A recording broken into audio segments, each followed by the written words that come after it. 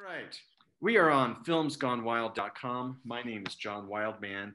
We are at the Big Bear Film Summit, and this is one of a couple short segments that we're going to do. And for this short segment, we have Tracie Laymon. She is the director of Ghosted, and we have Patrick Hogan. He's the director of Killing Time. Welcome, both of you. Thank you. Thank you, All John. right. Okay. Yeah, thank you. Absolutely. Now let's start this off this way. Our audience, we're assuming our audience has not seen either film.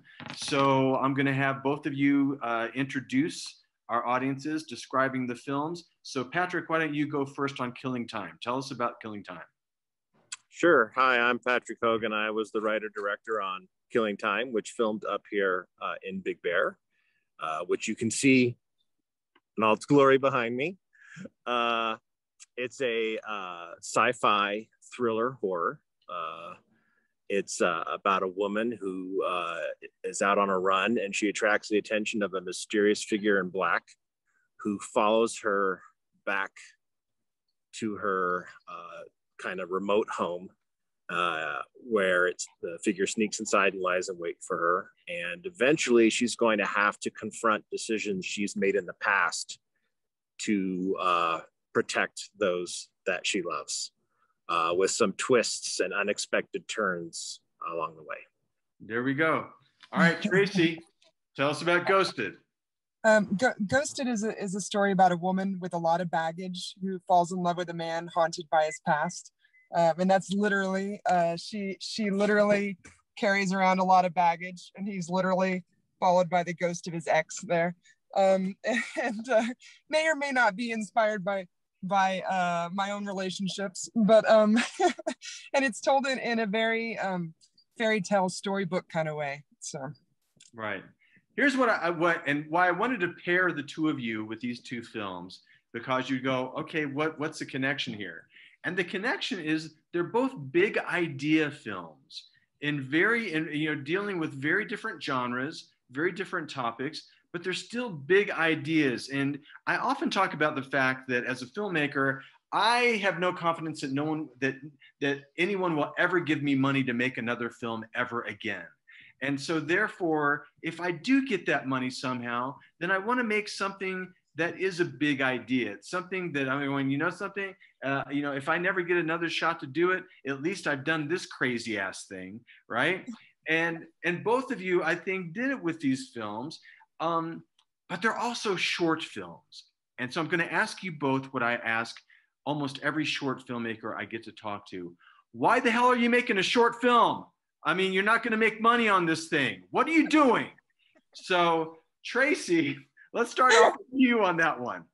Why make a short film? Well, this was money is often our barrier, right, to access and things. And for this is the first time I crowdfunded. I know you have a lot of experience crowdfunding, and I'd like to not make another short. I'd like to go to the feature. I'm ready. And a lot of people are like, Ghosted should be a feature. Make it a feature. And I'm ready. I'm totally ready. I guess I wanted to make sure that I could excel in a short version first. And then say, okay, here we go. They say calling cards and things like that. And I feel that we really did. And now I you get confidence from experience. And when you do these shorts and you come against obstacles and things and you handle them well, and people work well together, and you hire the right people and all that, you're like, okay, all right, we can go into the, the bigger obstacles and the longer duration of the, production time and all that. And we can excel at that as well. So, but yeah, I'm ready to make some money, John. Okay, Patrick, you're up next. I make short films because I love the aesthetic of being poor. It's funny because the next project I've decided between two projects, the next one's going to be a feature. Simply because it would be nice to have an opportunity to make money on it. But the main reason on this particular short film, so I did a couple short films a long time ago, and then I actually did a feature, which won both prizes at the old Big Bear Film Festival back in the day, which started my love affair with Big Bear. But this particular film was a pandemic film. So it was myself and some actor friends I was like, we're all unemployed right now, sitting at home. I had a short script I had written previously that touched on this topic. I had been reading I don't want to spoil it, but I've been reading a science journal which talked about something which inspired the big idea. And I wrote it, and then it just was sitting aside. And then during the pandemic, as I realized this isn't going to end anytime soon, I thought, I bet I could reconfigure this in a way that could meet what I was thinking were going to be the guidelines from SAG, because my friends who are in the film are SAG actors. So I was like, I think I could retool this. So I rewrote it, and I gave it to my wife who produces all my shorts, Anna. And she read it and gave some notes. And then I sent it to the actors in question, and it just kind of went from there. And it was filmed in a way that allowed us to meet the cheapest SAG rules to follow, because if you do certain things, you have to do things that cost a lot of money to keep people safe. So we found the cheap way to make the film and keep everybody safe, and that's why we made this particular short film. But I'm with Tracie. The next one's going to be a feature. Yeah, I'm a member of SAG, and yet I'm not a fan. It's such a pain in the ass. And here's the thing: it's always interesting to me. Like, I'll talk to producers, and they'll go, "Oh, well, you did that. You don't have to actually have to do that stuff. Just do this instead, and it'll be fine." And I'm going, I'm a Boy Scout. I'm doing everything by the rules. I don't have it in me to go, "Oh, I'll work around to do this." So, if they tell me I have to do something, then I'm going to do it. And for anybody who works on the budget of the films that we're talking about, it's like near impossible. And again, it's like, it's my union, Jesus, but that's the thing. I also, the next question I have for both of you, and this is something that experience that I had making a short after I made a feature. And I found that I was so much more efficient shooting the short than I was on the feature. And it was such a learning lesson in how to be more economical, both in my approach, both in what I did with the writing for it, when the preparation, in the post of it, that I know is going to enhance when I do that next feature, because it was I was like going, holy crap, I wish I would have done things this way on the feature, and the short allowed me that kind of like that lab within in myself. And I wanted to ask both of you, if you had kind of found that as well, that in the process of these two shorts in particular, that you go, oh, something, this is a good one. I'm going to take this on to the next project, because this worked a lot better than stuff that I've done in the past. Tracie, let's start with you on that one. Well, yes, definitely. And one thing for sure that I think shorts are just such a great framework, develop such a great framework for, are the relationships with your crew, and that, developing, having a short time where you can, it's like a practice, like, I want to work with you. Is it going to go well? Hey, it went well. Now we have a shorthand. You get my tone, like we can work quickly, and with a lot, that kind of trust and shorthand, you can work very quickly. So taking that to the feature, of course, I want to work with some of the same department heads, if they're available. And of course I want to work with some of the same cast, and carrying that into a feature, I think will really expedite, you're so limited on days on these indie features. And so just the ability to and just that trust, it's so important. So. Right. Patrick, what about you?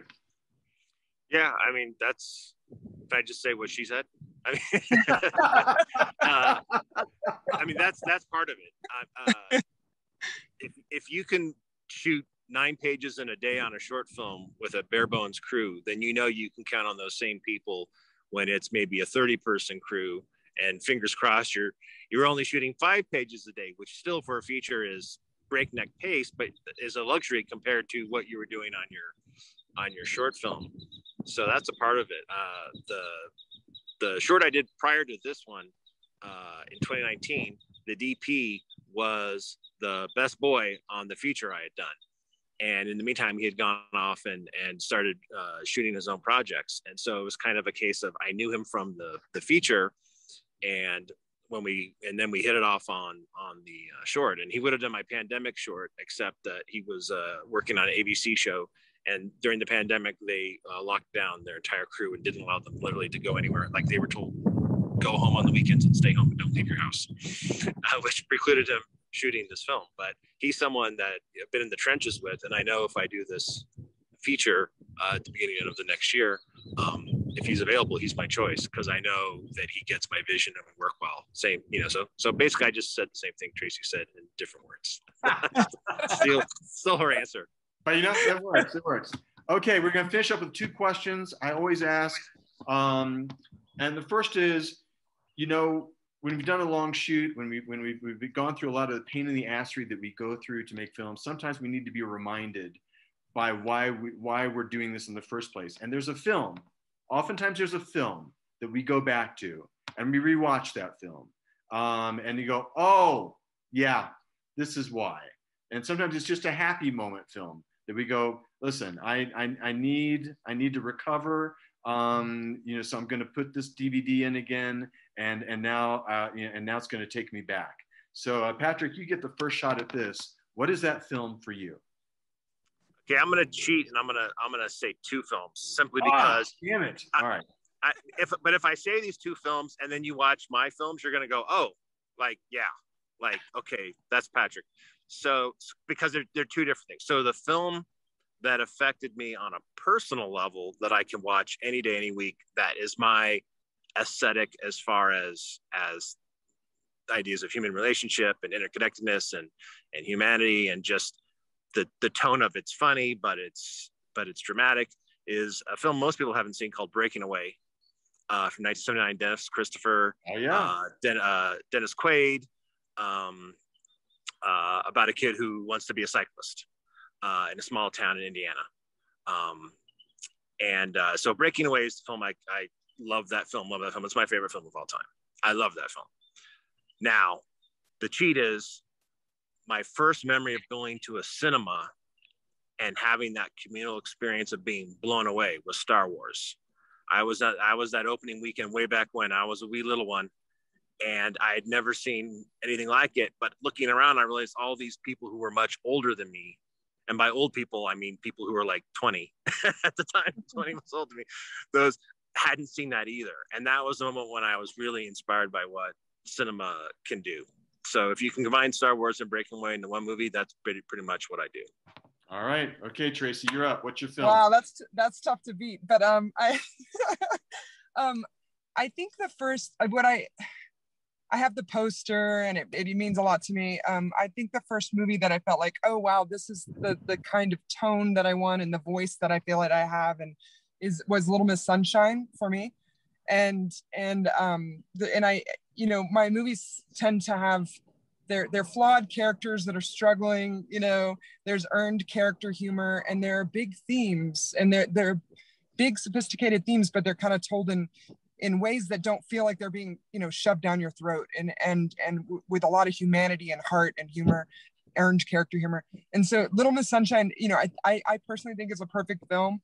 And, some of those scenes, like with Abigail Breslin and her grandfather, that's, oh my God, I'll start crying, but just there's or the scene where Paul Dano finds out, he can't be a pilot, and all those scenes, there's these relationships, and I just really strive to have those kind of relationships and characters in my film. So I think I watched those before. Afterwards, I'm usually sleeping, but I definitely watched A Little Miss Sunshine before we do a movie. Both really nice answers. Yeah. Again, we've been talking about on our short segment the film Ghosted, which is directed by Tracie Laymon, and Killing Time, which is directed by Patrick Hogan. So thank you guys. This has been a fun talk. Nice having you. Thank you, John. Thank you, John. Yeah. Nice to meet you.